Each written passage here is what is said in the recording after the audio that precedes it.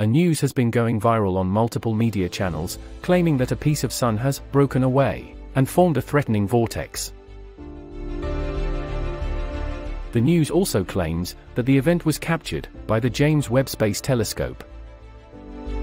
Let's find out the truth behind this scary-sounding news headline. The news went viral after a tweet by Dr. Tamitha Skov was misrepresented. Let's first clarify the misinformation about the telescope used. The James Webb Space Telescope is not meant to observe the Sun. It is designed to capture the faintest and far-away light sources in the universe. Pointing it towards the Sun will completely destroy its optics. It has an extensive shield to protect it from any sunlight or heat from the Sun. Now, let's take a look at what actually happened. On February 2, 2023, NASA's Solar Dynamics Observatory captured an interesting phenomenon. Material was seen detaching from a solar prominence, also known as a filament. This in itself is a very normal occurrence. What was unusual was that this detached material got sucked into the Sun's polar wind and circled the Sun's north pole, like a vortex. It took 8 hours for it to circumnavigate the Sun at 60 degrees latitude. This places the speed of the observed polar wind at roughly 96 kilometers or 60 miles per second, which is extremely fast. What makes it even more interesting is that such polar winds have also been observed on gas giants like Jupiter and Saturn.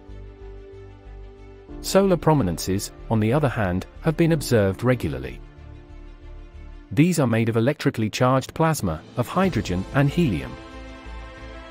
An erupting prominence occurs when such a structure becomes unstable and bursts outward, releasing the plasma. The prominence activity correlates with the solar cycle. This is an 11-year activity cycle of solar maximum and solar minimum, coinciding with the switching of Sun's magnetic poles. This is when Sun's magnetic poles completely reverse the position. The next pole reversal is predicted to be around 2025. Scientists are still trying to gather more information on what exactly happened on February 2nd. Capturing Sun's polar wind is a rare event. But we do not know much, as we cannot capture images of the Sun's poles. In 2025, the European Space Agency's Solar Orbiter spacecraft is expected to make its first solar pass, at 11 degrees inclination.